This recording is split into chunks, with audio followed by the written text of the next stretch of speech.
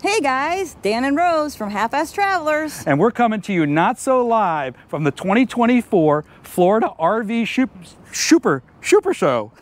Florida RV Supershow in Tampa, Florida. And as you can see, we're as half-assed as ever. One of our subscribers, John Drenning, asked us to review a travel trailer, and here it is. This is the 2024 Grand Design Imagine AIM 14 MS. Show price here, $27,995. Let's take a look inside. Let's start up front with this absolutely massive kitchen. Look at all this counter space, hon. Can you believe this? Unbelievable. Two gas burners. We've got the microwave under the counter. Come on up here, hon. You can see this storage. Ample storage. Wow, there's a lot of storage. The storage goes right to here, so it doesn't go back into the corner. But look at this. And the countertop continues all the way to the window back here. Wow. Yeah, that's a lot of space. It's got a medium-sized fridge, separate freezer. This is a Norcold fridge, which is supposed to be one of the better refrigerators. I kind of like that you've got the separate stools. You can stow those, and the work area here, or whatever you need to be doing, like a desk or whatever you need. The television's over top. You've got this smallish couch here for watching the TV. Let's see how comfy it is. It's relatively comfy. It's a little hard, but that's because this isn't just a couch. Behind me is a Murphy bed. I can see that when we came in. I don't know if I'm going to be able to. Let's try to release it. Okay, here we go. So yes, so the bed folds down. I'm not going to put it all the way down, but that couch goes down. And there's if you look up over top, Rose, you'll see that there's a huge window over the bed. Really nice design. It only folds up halfway, so if you have bedding that you want to leave the bed made, it's very easy to do that. That's a really positive in the design. And in the back, we've got the bathroom. It's a standard size for the RV bath.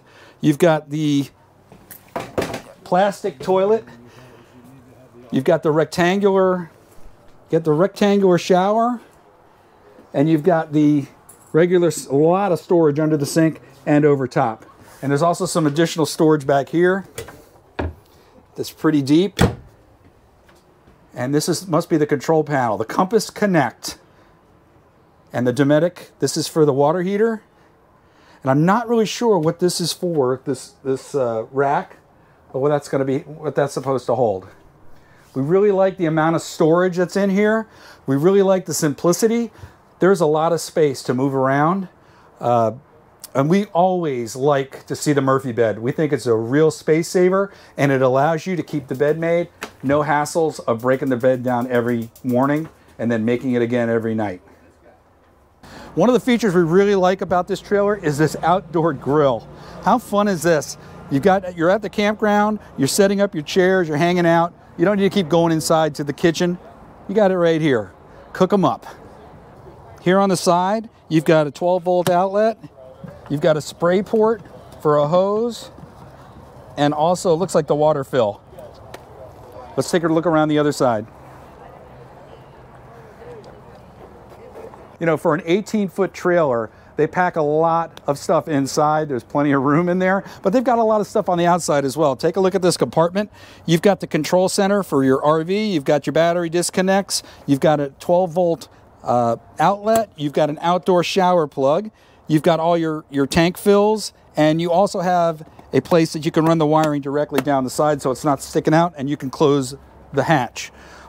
You've also got additional storage here in the slide, under the bed, and under the couch. A lot of storage space in here. That's gotta be almost 5 feet. Up front, you've got your water heater, your access panels, the hose connection, venting.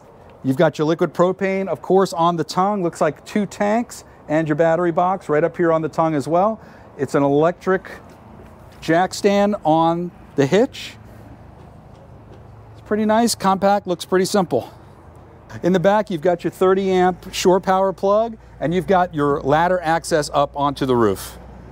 All right, up in here, you've got your black and gray tank release, and you've got hand jacks. No electric jacks on this unit, but the hand jacks should do the job for a unit this size. Well, we hope you enjoyed that walkthrough of the Imagine. If you have a unit you want us to look at, just tell us in the comments, and we'll be sure to do so. Right, hon? Imagine that.